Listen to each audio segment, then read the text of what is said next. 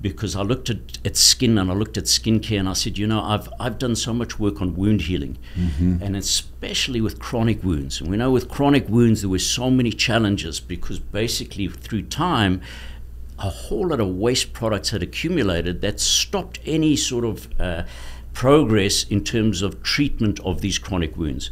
And we learned from that you had to prepare a chronic wound. You had to do a wound bed preparation, get rid of the inflammation, keep it down, keep it moist, do all this sort of thing before you apply your procedure. And that's when the globe went off for me, and I said, this is my aha moment, because what happens with skin? This is a chronic wound. We're exposed to sun every day of our lives almost, especially in a region like California. And then secondly, with the wear and tear and aging, we've got a situation going on which is just like a chronic wound. And I thought, nobody sort of approached this like, what happens with skin? Like a chronic wound accumulates all these waste products. What happens with skin? Do we accumulate these as well? And that became my sort of passage of thinking.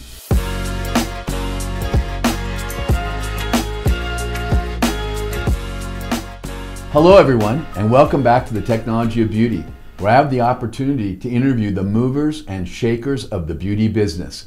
And today is no exception. Today I have the opportunity to interview for the second time Dr. Alan Widgerow, who comes up from Orange County here to beautiful Manhattan Beach, home of the Technology of Beauty Studios. Thank you, Alan, for coming up to share your time with us and be on the program. Thank you for having me, Grant. Always such a pleasure to be with you, my friend. Same, absolutely. And I know we have some new information to share. Indeed. And we'll get to that. But first, how have you been? It's been a busy year, I must say. I think I was here a year ago and we're talking about plans and what was going to happen. And, I'll elaborate on that a little later. But I'm good. It's been a busy year. It's been a challenging year, but an exciting year. So that's great. All great. So let's go through a little bit of your past. If the viewers want to watch your first episode, that was, like you mentioned, about a year ago. But let's start with this. I know you're not from the United States. You have a beautiful accent, and you're from South Africa. Indeed. And Thank you. Did you grow up in South Africa? I did. So I spent most of my formative young years in South Africa. In fact, my professional years as well. And as you know, I'm a plastic surgeon by trade, and I practiced there for 20 plus years. And when I made the decision to move over here, it was really one that I needed to rewire, not retire. Let's get into something completely different. One of my passions there, although I loved plastic surgery, let's not get this wrong, the profession is beautiful. It opens up oneself to creativity and science, and this incorporation of things. It allows us a lot of lateral thinking. So when I left and decided to leave the profession, I needed to go into something that I had equal passion about, and that was really research. Right. Is how could I create a hybrid of groundbreaking research, but also get into the entrepreneurial startup sort of zone. Now, I didn't plan that right in the beginning. I'm talking now like this was, a plan. Those sort of things only happen when you're on the ground and you can take advantage of things that are happening immediately. So when I came to the States, to be absolutely honest, the first 2 years I had no idea what I was going to do. But I did go to UCI, University of California, Irvine, the faculty there, and I started lecturing there and, got myself known there, worked with the residents, because that's always stuff that I love doing. Also kept on nagging them, saying, guys, I want to use your lab. I want to get in there and, get dirty with get into some good research. And it took a couple of, a while for them to get to know me and to know what I was all about. And then I had the invitation. The guy said to me, look, one better, I know you want to use the lab. Why don't you come over and take over the lab? And that happened in 2012. And I started a whole new sort of process there called the Center for Tissue Engineering. And to this day, that has kept going. It's working really successfully now. And from that, I get to keep my ear on the ground of what's the latest, what's happening, because we work with rather big projects here, adipose-derived stem cells that come from fatty tissue. We're working on fibrosis, work on cartilage regeneration. So all these kind of things that are very sort of longer-term projects, challenging but exciting. And then at the same time, in 2015, I was introduced by the founder of Alastin to the peptides they were going to use. And the guys asked me, well, could I design could I do a white paper for them on what the potential is for these peptides? And at the time, I remember saying to Glenn then, I'll do this, but, I don't want to just write a white paper. It doesn't mean anything to me. Let me see what the potential is, to go with this. And when I looked at the peptides, I decided, using my wound healing background, there was a definite different narrative we could use for this. Because I looked at skin, and I looked at skincare, and I said, I've done so much work on wound healing, and especially with chronic wounds. And we know with chronic wounds there were so many challenges, because basically through time a whole lot of waste products had accumulated that stopped any sort of progress in terms of treatment of these chronic wounds. And we learned from that you had to prepare a chronic wound. You had to do a wound bed preparation, get rid of the inflammation, keep it down, keep it moist, do all this sort of thing before you apply your procedure. And that's when the globe went off for me, and I said, this is my aha moment. Because what happens with skin? This is a chronic wound. We're exposed to sun every day of our lives almost, especially in a region like California.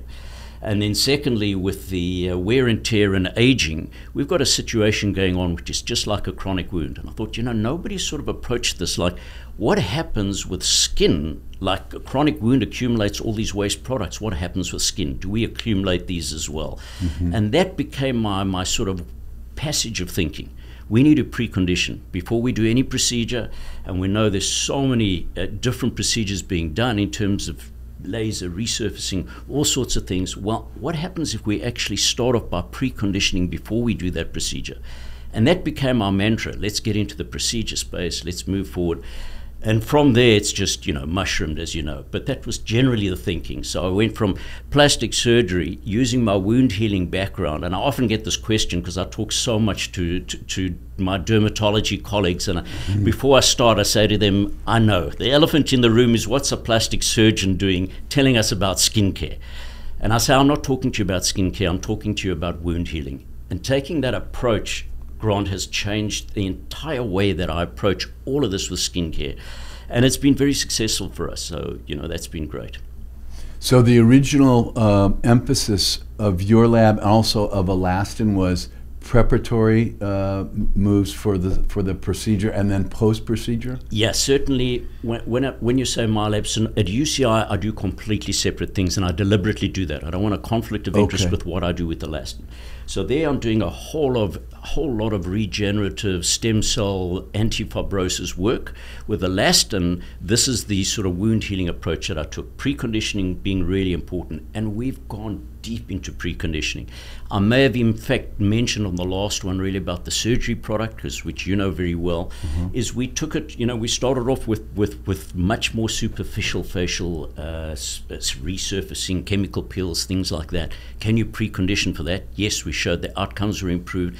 And the patient experience, especially, with the exudate and the burning and the stinging, all of that seemed to control really nicely. But then we said, okay, what about? And we got a little bit of a hint with the cryolipolysis cool sculpting at the time. Now it's developed into a whole lot of different RF in different ways. But when they were doing non-surgical fat breakdown, we realized that the lipid droplets, again with the waste products, these were being released all over the place. And lipid droplets, we discovered, were very pro-inflammatory. There was a lot of induration because it took a lot of time. These lipid droplets are really big. To absorb them takes a lot of time. So we realized that if we could get this done faster and quicker, that would actually improve the outcomes and improve the patient experience. And we were able to do that with non-surgical topically. Then I dipped the toe into invasive. Okay, if this works here, body contouring surgery, with liposuction, we know with abdominoplasties, that we're working in the fatty space. Surely we're releasing lipid droplets there. And we found, yes, we were. So we did a whole lot of studies related to those lipid droplets and toll receptors and interleukins and cytokines that are released, and found there was a good tie-up in the induration that we were seeing and the fibrous banding that we were seeing afterwards. So we did a whole lot of studies in invasive surgery, really looking at our product reform and repair and showing how we could decrease the fibrous banding, the discomfort involved, and some of the induration and bruising there as well. So it evolved the whole way from preconditioning right up to invasive surgery, which is terrific. And that's really where we started in our wheelhouse, or our playhouse, is really looking at peri-procedure spaces. And as you know, everybody was scared to get into that area because you're going to put active products onto, when we're doing resurfacing or chemical peeling, you've got raw, vulnerable skin. Are you going to get adverse events? And we showed that we could do it with our beautiful formulations, non-aqueous. We could do it without the burning, without the problems, preventing infections, and the patient experience became that much better. So that became our area of expertise, and then we moved into maintenance. And in the maintenance, it's been just as exciting, and we can talk about that as well. So you started on face. Yeah. And you just now mentioned Transform and R&R. Right. Those are body products, correct? Could you take us through which one came first and why? And you moved off of the face and onto the body for body contouring and accelerating the resolution of the swelling and the fat and the inflammation. Is that correct? Absolutely. So take us through that a little bit. Right. I think that's not many people know about that. Yeah. So the narrative here is a common one, and that's, let's get involved with the procedures. And let's see what's commonly done. We started with face resurfacing. Okay, a huge amount of facial work was being done and is being done. Mm-hmm. So we developed that, but at the same time we realized that non-surgical fat reduction was also a huge area, that devices were being used very commonly. First started with the cryo, the freezing, then went on to RF with the heat. Both of them affect the fat cells in different ways, but both of them break down the fat cells. So we said, every place that we worked on, we said, what's the problem here? And can we introduce something new that will solve that problem? Okay. And we looked at the non-surgical and we said, okay, there are a couple of problems, but the main thing is this lipid droplet. How do we get there and break this down earlier, get rid of it earlier, and get the macrophages, which are the cells, they're the vacuum cleaners of the body, to actually absorb this more efficiently? And we broke that whole barrier. So that was very disruptive in terms of things. The first challenge was, okay, can we actually affect those macrophages to get them to gobble up those lipid droplets a lot more efficiently? Mm-hmm. We did that. So once we did that, how do we actually get this down into the fatty layer? That was my question. Correct. That's my question. How do you get it transdermal? Exactly. How do you get it through the skin and into the sub-Q? Right. I'd like to know how you do that. So that was the second disruption. So what we did was, look, our peptides already are small molecular weight. So they're sort of 800 Daltons round about there. If you look at a growth factor, something like that, 15,000 to 150,000. So those are elephants on the surface, whereas we can get through. But we realized that the way to get through really quickly, because we want to get through when you're using that device, and the way to get through really quickly is down the hair follicle. So we designed a liposome, and John Garuda, who's a superb formulator, and you know John well, sure. We worked together, and we designed this liposome, which gets down, it's 150 nanometers, and round of anything less than 350, you can get down the hair follicle. 150 nanometers, we can get straight down into the base of the hair follicle. Just under the hair follicle, not many people know, and certainly many of our colleagues don't know this, but there's a fatty tissue around embracing the bottom of the hair follicle, which is called the dermal white adipose tissue. Unique little area, so interesting, because what it does is it produces antibiotics. They're called antimicrobial peptides that go up the hair follicle, so it actually looks after the skin in terms of the microbiome. It's one of the early areas with photo damage. When sun comes in and damages, the first area it damages is this little white pocket, this white fatty pocket under the hair follicle, and you get photo damage there. That fibroses, and that causes some of the atrophy that we see in the skin and the aging that we see in the skin. So this is a really interesting area, and in humans, as opposed to mice and rats who have a muscular layer, there's a direct communication between that little fatty layer and the subcutaneous tissue.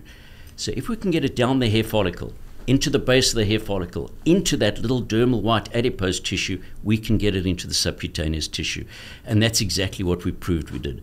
So by getting it through there, it became a shortcut. We could get a hair follicle, dermal white adipose tissue, subcutaneous tissue, action. And does it get to the subcutaneous tissue through diffusion, or is there an active transport process? So pure process of size diffusion related to that. So it really works beautifully from that perspective. You can get it in there. And then, of course, there's a whole lot of messaging that's taking place, but getting it in the right position is really so important first. Interesting. Okay, so now it's in the adipose area. And how does it accelerate the resolution of the fat droplets? Right. So really important here is we used a whole new science related to this as well. There's a process called autophagy. Without getting into a huge amount of detail, you know this, but for your audiences, without getting into too technical detail. In fact, the Nobel Prize for physiology, I think it was in 2017, was won by the person that discovered autophagy. And in very simple terms, autophagy is the body's capacity to repackage something that is enormous, and like I've been talking about with the lipid droplets, that is enormous. The macrophages can't actually cope with it. So it takes part of the cell membrane and surrounds this big thing, and it pushes out enzymes that break this down until you get to a much smaller area or size where the macrophages can cope. And that's what autophagy does. It does two things. When the cell, when you've got these big things like mitochondria and organelles that can't be absorbed, it breaks it down into smaller areas. But when you get fat cells or other cells that are sort of damaged, but not badly damaged enough that they're going to die, and you want them to survive, autophagy will help to give nutrients as well. So it's almost like the body's coping mechanism. It says, how far down the line are you? And we've got expressions for that, which I'm not going to use here. But, you know, if you are way down and you can't do anything about it, okay, we're going to help you to get absorbed and get out of here. Okay. If you're not, and you're not badly damaged, we're going to help you to survive. And it's a beautiful mechanism. So we looked at that whole mechanism, said, you know, we need some peptides that can help us to actually take the big lipid droplet and break that down. And we found one, which is a hexapeptide 11, not the trihex hexapeptide 12, but a different hexapeptide, which actually we showed stimulates autophagy and breakdown. And we showed in the lab, and we've got some beautiful pictures of showing when you actually add the hexapeptide 11, the macrophages come in, you get breakdown of fat, they can cope with it, and we can get rid of those lipid droplets much faster. And is that the Transform? That's the Transform. So that became a story now with Transform, and said, okay, this is working, you know, beautifully in that situation. Let's do a study with liposuction. And we did a split study where we did one side we used the Transform, and the other side we used a bland moisturizer. And we showed the difference with gene expression. We actually showed it week by week what happened. And at 2 weeks, basically, we showed we could start the inflammation, but we could stop it really efficiently. On the one side, the Transform. On the other side, it just kept doing, the inflammation kept going, and then it petered out. But at 4 weeks, we showed the whole remodeling process taking place. And that's when, okay, we've got the fats, the lipid droplets are under control now, and now you get the extracellular matrix remodeling. So in fact, what we're talking about is speeding up this whole process of regeneration, and that makes it so exciting. Okay, and where does R&R come in? So R&R became the natural progression, and that's why I said, you know, let's look at liposuction. We've now looked at non-surgical. Let's look at surgical and see, because we're creating a whole lot of disruption to the fat there as well.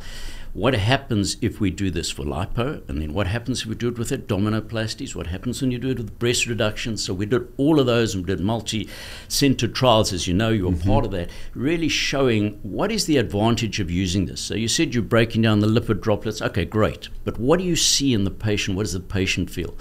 And the biggest thing that we improved bruising, we improved swelling, we improved induration, but the biggest thing is this fibrous banding, the internal scarring, because when you have a whole lot of inflammation taking place on the inside, it converts into fibrous tissue, and then it resolves slowly over time.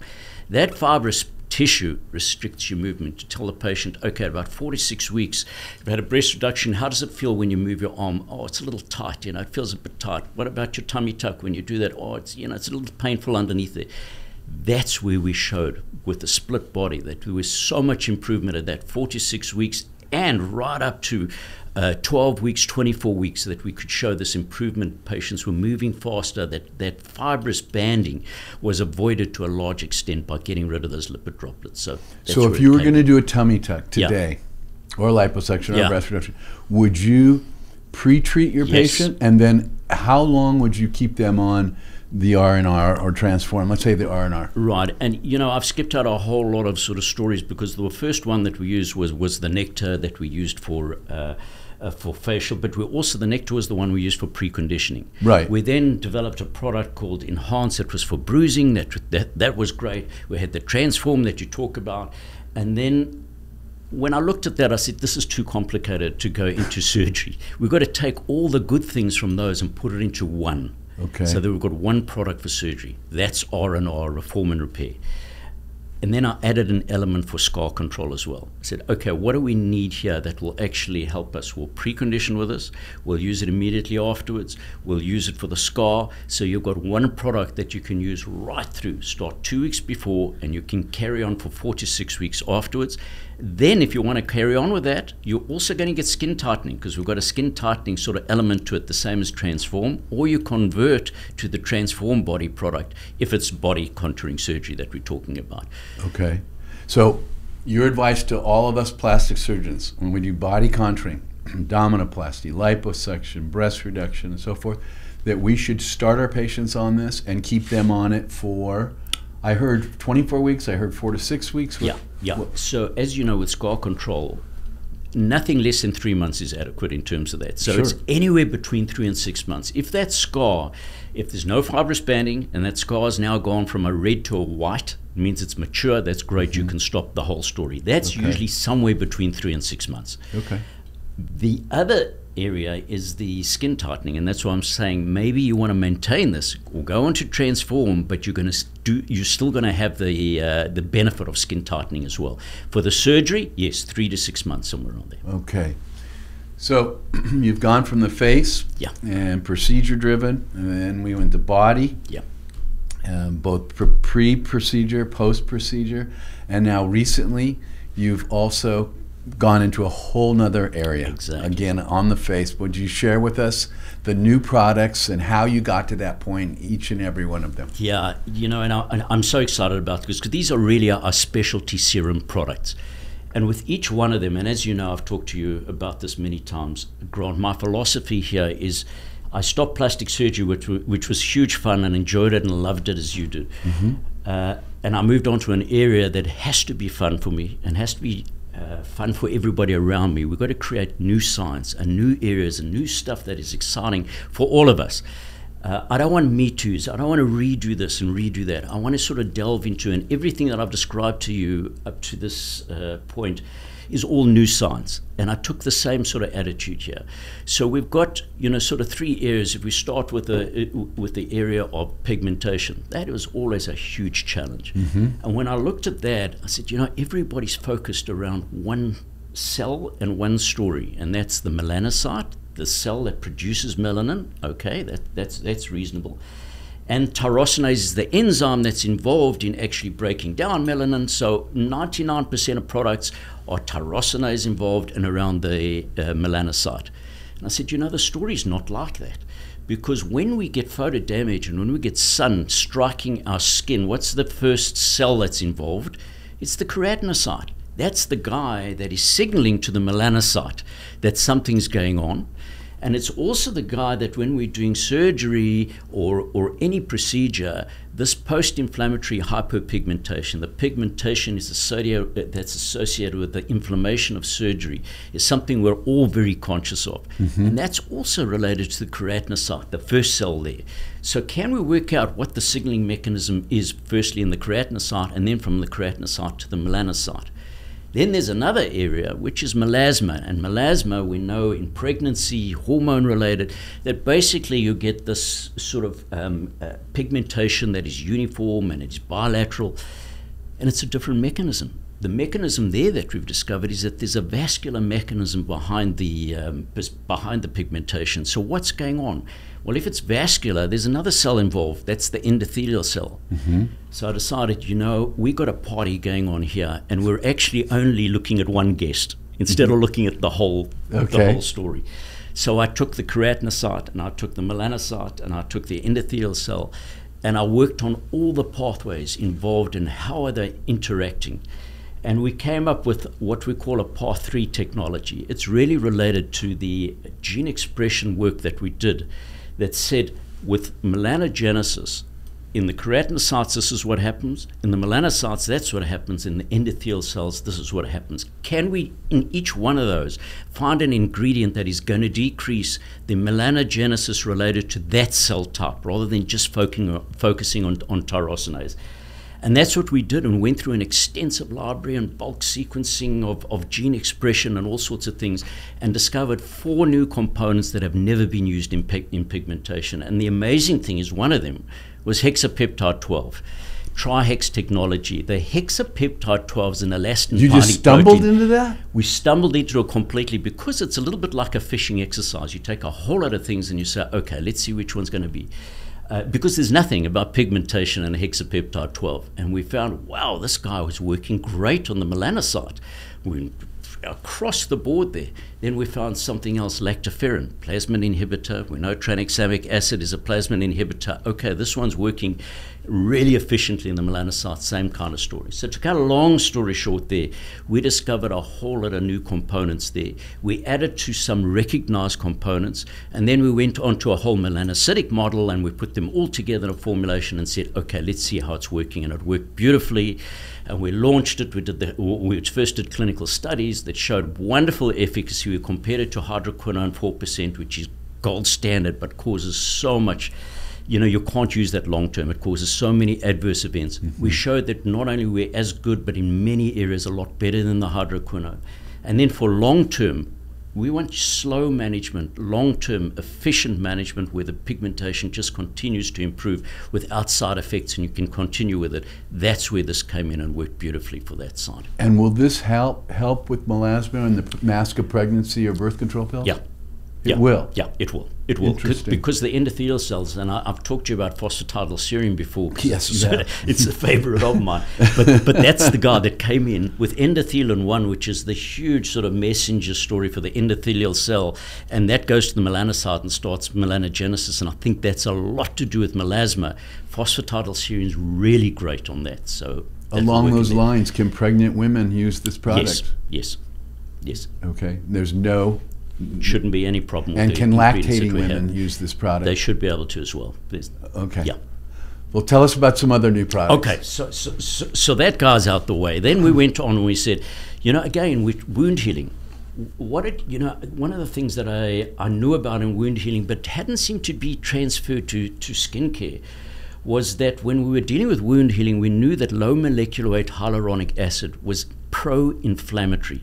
That when we use dressings to heal chronic wounds, and chronic wounds have got a very inflammatory milieu, the atmosphere is very pro-inflammatory. You want to try and put out the fire of inflammation. And so we never used low molecular weight. Everything we used was high molecular weight. I get into the whole skincare business and I see that everybody that has a hyaluronic acid, most of the companies that have them, are touting a mix of low molecular weight and high molecular weight. And they say, well, the low is going to be absorbed, so it's great, and the high will sit on the surface of the skin, so we're working in both areas. That's terrific. And I'm thinking, you actually don't want the low. During wound healing, high molecular weight is broken down to low to cope with the inflammation, to add to the inflammation. That's during a period. But if you have your choice, you want those fibroblasts to be producing high molecular weight. High molecular weight is angiogenic, it's anti-inflammatory, it sort of puts out the fire, and it works beautifully for lubrication and for moisturization. So the challenge that I had there is, let's create a hyaluronic acid product that will lubricate the surface. That's easy. We've got big molecular weights, it doesn't have to be absorbed, we'll do that. But can we find agents that will actually induce the fibroblasts to produce high molecular weight? So again, we went through a whole exercise and we found some peptides that really did stimulate. And it wasn't only peptides, there were a couple of active agents. But what I haven't mentioned to you is that in 2017, I started playing around with amino acids and peptides and looking at what's the makeup of amino acids in elastin, what's the makeup of amino acids in collagen. And I discovered that about 75% of those amino acids were just repetitive and the same sort of story. So I said, that's interesting. Let me take this backbone and I'm going to add 1 or 2 other amino acids to it. And I came up with an octapeptide. That's an 8 amino acid sequence peptide. and hadn't been described before. And again, to cut a long story short, developed it, did the IP, got it, became a proprietary peptide, and we put it in there. And I thought, well, okay, this is going to be great in the extracellular matrix. But I stuck this into our tests when we were doing the hyaluronic acid tests for the gene expression, and boom, octapeptide knocked it out of the park. It poured out hyaluronic acid. Oh man, that's amazing. So that became a natural sort of component for the Alastin product. And then we had a whole lot of others. We put it through testing called gel diffusion, as you know, and that checks out the proteins that you've got that are producing. And we looked at the different constituents, and we had a baseline of 2 million Daltons. We wanted a huge size there, that we know the fibroblasts are producing this size. And all our constituents, especially the octapeptide, were producing hyaluronic acid at 2 million Daltons, which means that we have something now that where we can put something on the outside, and on the inside we have something that will get the fibroblasts to produce high molecular weight. So we've got a sandwich of high molecular weight. That was beautiful. Then we did the tests, and we did the whole, you know, what's interesting in the tests, and when you look at the redness, it almost looks like you can see the fire going out, that there's inflammation that is being put under control, and I'm sure it's related to the high molecular weight. So that was a beautiful disruption, very successful as well, beautiful formulation there as well. When we use the HA, do you recommend we put that on first, or where in the sandwich of all the different products? I would. So it's thinnest to thickest, absorb very quickly. It's a beautiful formulation. I would put it on first as well. Okay, that's what I've been doing. Yeah. I think you taught me that. But exactly. There seems to be some controversy or some debate on what the order is for the different products. 100%. But I remember you telling me to use that first. Yeah. And it's like giving my skin a drink of water, and then also replenishing with more water. Right, and you feel my simple way of thinking isn't it cool on your skin? Yeah, it's on my skin right now. Yeah, I put it on every day before I put my nectar on. It's been such a great product from that perspective. Okay. And that excitement sort of went on to the next challenge. Yes. You know, we've been nagged for years and years. Vitamin C is just, it's part of the whole lingo and everything that when we talk about skincare, vitamin C comes up time and time again. Yep.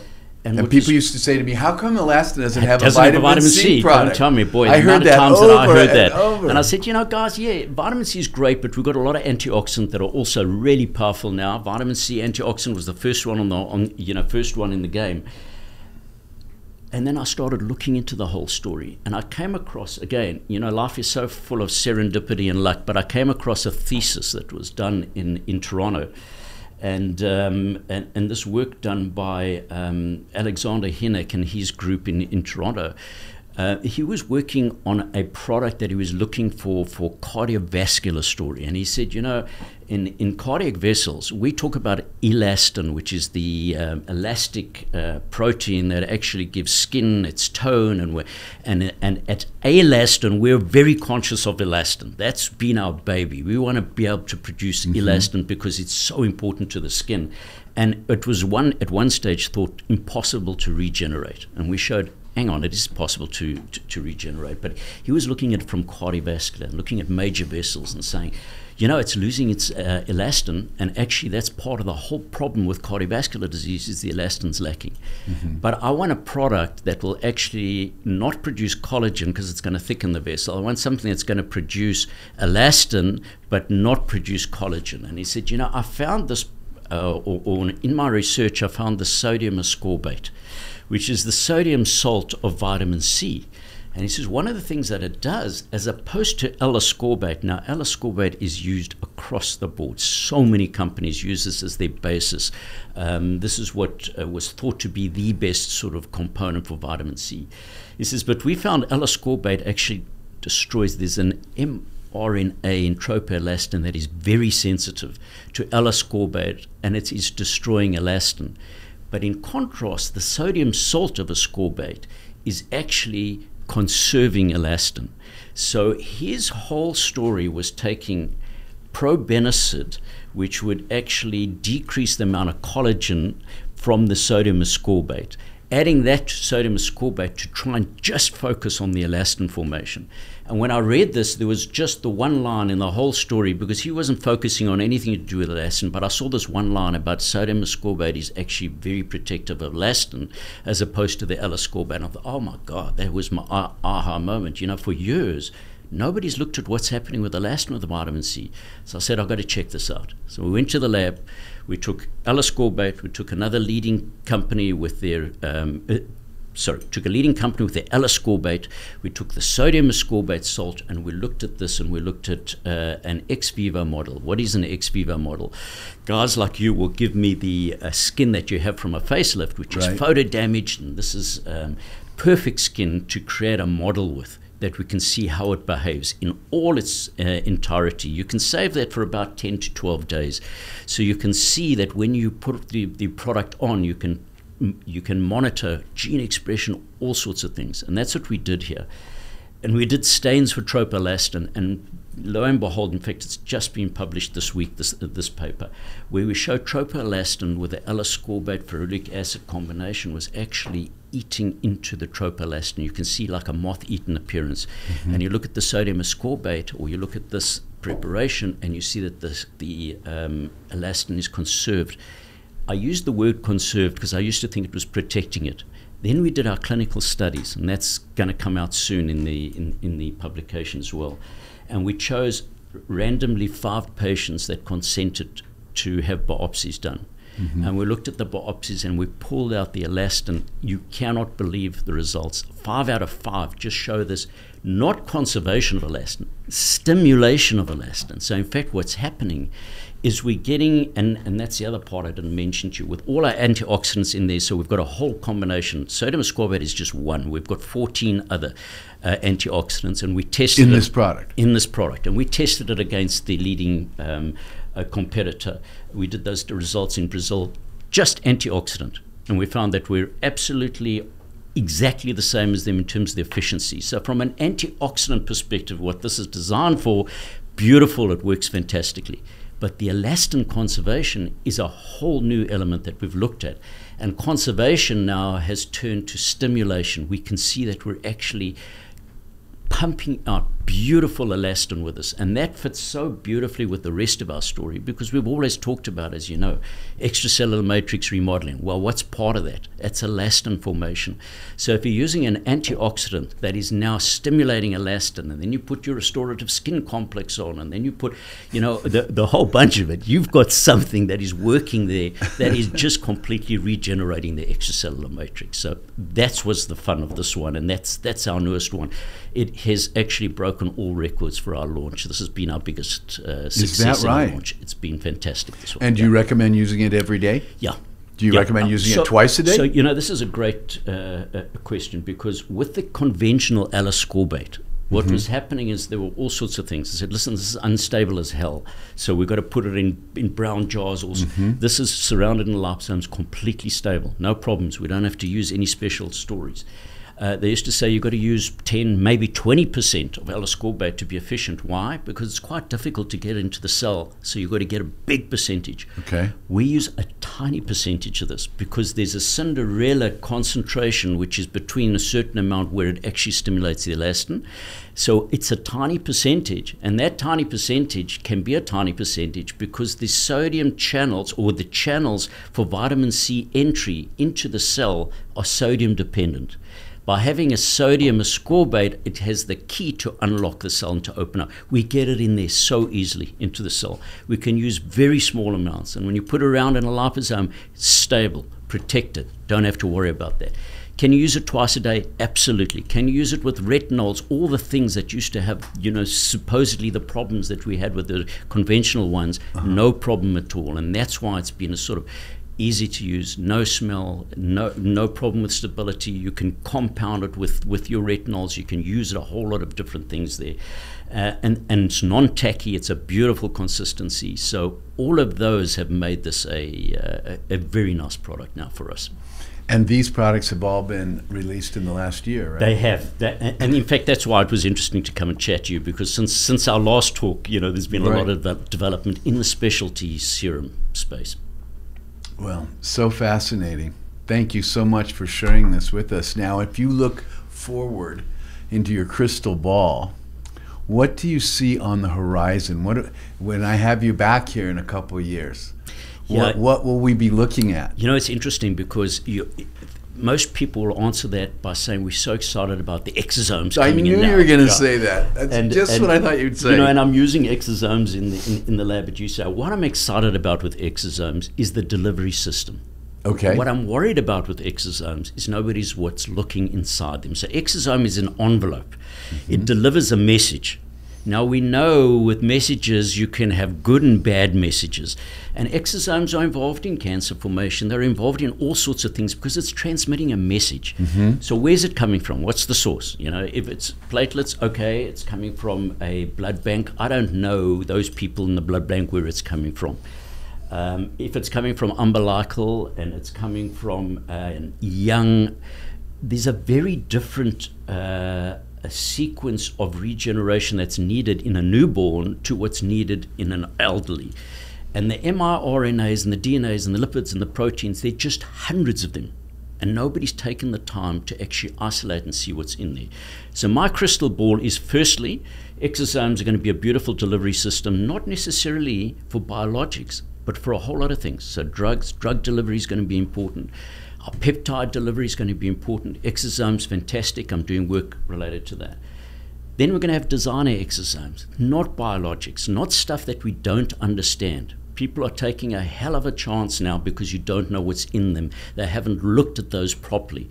But when we do understand which mRNA is going to be ideal for this particular indication, okay, let's put that into our designer exosome, and we're going to have a targeted approach that is then going to be standardized. It's going to be limited. We know exactly what it's going to do, and it's predictable.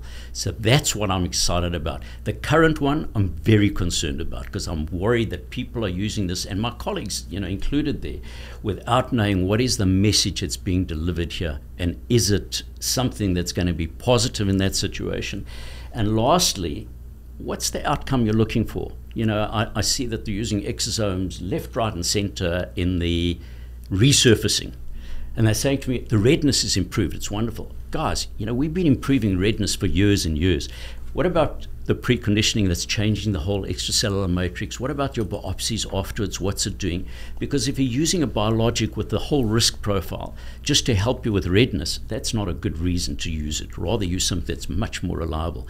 But down the line, I think it's going to be designer products. Okay. And do you think we'll be using our own exosomes, or we'll be using off the shelf? I think that we'll be developing them off the shelf, and that's the beauty of it. So when you say our own, we're going to be using the design of our own, but we're going to be developing them. So there's a phospholipid layer we can create and we can do, and they're already doing. I'm already working with people in Germany that actually can make those exosomes artificially. Now, when are they synthetic? They're not. They're really derived from different biologics, but they are actually manufactured synthetically so that you can produce them and reproduce them in batches and make them, properly done. I'm sort of hesitating because I don't want to. Yes, that's give away okay. too many secrets. We're going to have you back for certain, and then you can explain. We'll see in a year's time again. And do you think at some point they'll be put into skincare products? Yeah. Okay. You know, I'm treading very gently there because I'm just waiting for the FDA. It's going to come. There's going to be regulation, as there should be. Well, there already has been. Exactly. Yeah. So I want to know what is acceptable, what isn't acceptable. That's why I like the delivery system. Okay, if we're using an empty shell but it's delivering and it's getting into the cells more efficiently, that's something else. But if you're going to be using something that's in there and you're not quite sure what's in there, that's a problem. So I'm watching from the sidelines. I don't want to be in this game now. I want to be in the game when I know exactly what is acceptable for the FDA, and then we make the best of that particular situation. Sounds wise. Yeah. Well, very good. Well, I want to thank you again for coming back up here. You're only the third person that's ever been on the show twice. I'm on it. Thank you. And it's always so wonderful to have you. I learn something every time I talk to you. And I'm sure our our watchers and listeners to the program have learned an awful lot also. So have a safe journey back to Orange County, and thank you. Thank you, Grant. Always great to be with you. And thank you all for joining us on today's episode of The Technology of Beauty, where I have the opportunity to interview the movers and shakers of the beauty business, and today was no exception with Dr. Widgerow. Thank you very much, Alan. Thank you, Gron. Appreciate it. Take care. Thanks.